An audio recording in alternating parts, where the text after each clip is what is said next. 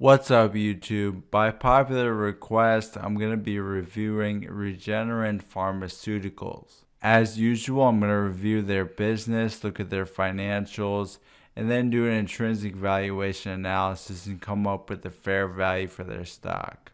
If you're new to the channel, my name is Dan. I do a lot of stock analysis here. So if you like that kind of thing, hit the subscribe button so you can see more videos like this one.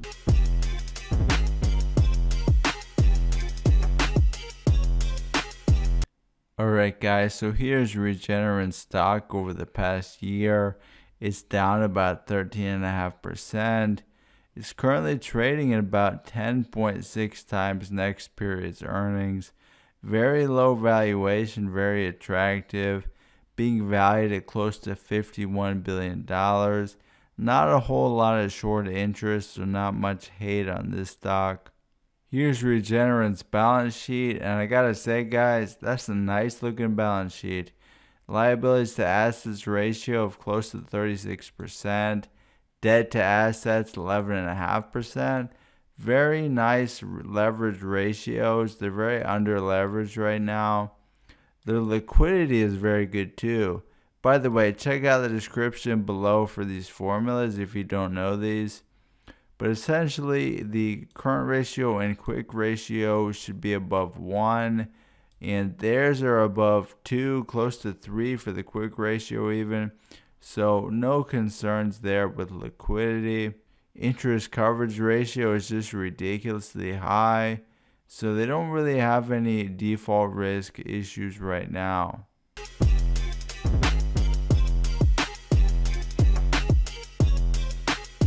Here's a DuPont analysis for the past 5 years. And what you can see here is net income margin tells us what percentage of your revenues end up in your pocket as profits. For them, the answer is anywhere from 18 to about 47.5%. The average looks to be at least about 30% or so. Very good margins, love to see that. And they're kind of trending upward if you notice the past 5-year pattern there. Asset turnover tells us for every dollar of assets, how many dollars in sales you generate. For them, it's not that great. Very typical for the industry though. I'd like to see it get back up to where it was. I mean, their most recent year, they're generating 56 cents in revenue for every dollar of assets. And finally, the equity multiplier captures the effects of leverage. They're very under levered right now. If they would lever up a bit, they would have a very impressive ROE. Something new on my videos, I'm also going to list that return on invested capital at the bottom there. A lot of people view this as the true return on the company. If that is true, it is very good for this company, close to 50% in the past year there. So by the numbers, a really nice business. Here are dividends and share buybacks. Dividends in blue. You can see Regeneron has not paid a dividend yet. They have some history of share buybacks, but as you can see here, they were net issuers of their own stock in the past year, having to raise capital there.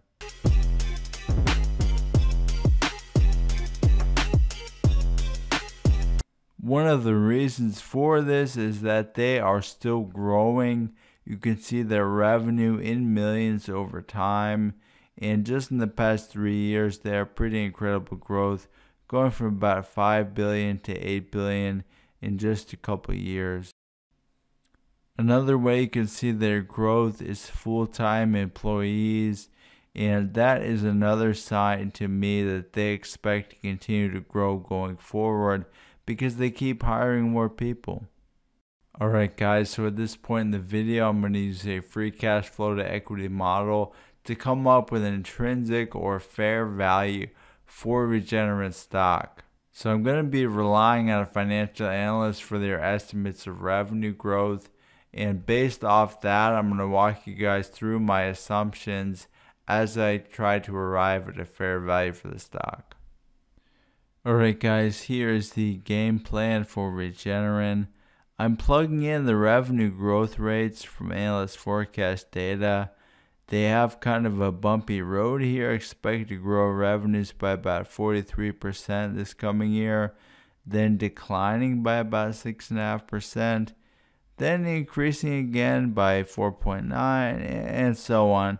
Kind of an unusual path, but that is the idea here. If we believe that, then we have a stream of revenues here. To get from revenues to profits, I need to know what their profit margins are going to be. Now, recently they had margins as high as 42%, but if you look at the 5-year average, it's more like 33%. So I'm going to go with that, a little more conservative there.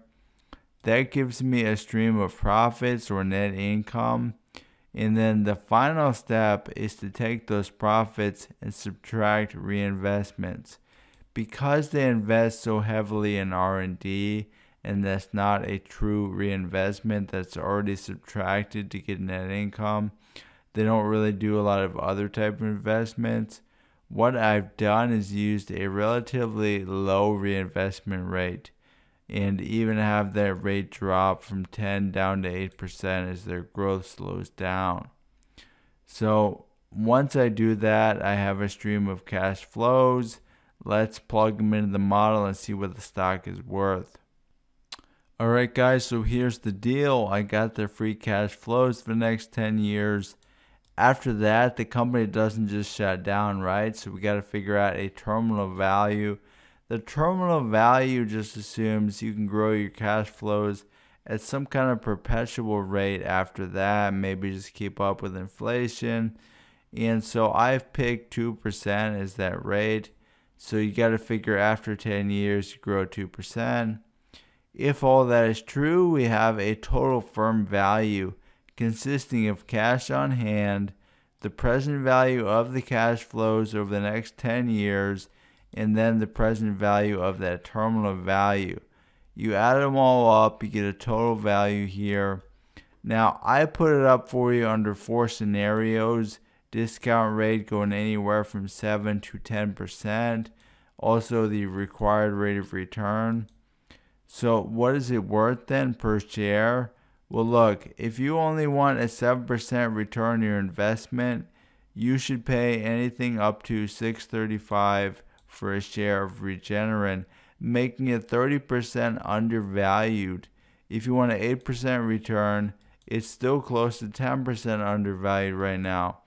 If you want a 9% return, it's slightly overvalued. And if you want a 10% return at this price, you're not really going to get it.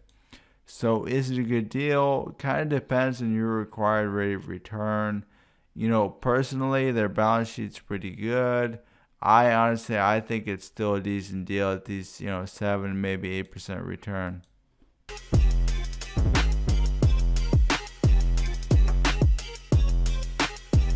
Alright guys, here are some final thoughts on Regeneron Pharmaceuticals. Okay, so first of all, pretty good balance sheet. Great business model. Love to see those high margins. Is it a good deal? It looks like it, to be honest, using the intrinsic valuation model. And I'm even being a little conservative with the 5-year average for the profit margin there. I mean, their margins were trending upward. I could plug in a little bit of a higher margin there. So even being conservative, it does look like a good deal. I'm kind of hesitant to recommend anything at the moment. The market does seem pretty high. But personally, I will look to buy this stock. Anyhow, as always, let me know what you're going to do in the comments below. Thank you for watching. Hit that like button. Really appreciate it, guys.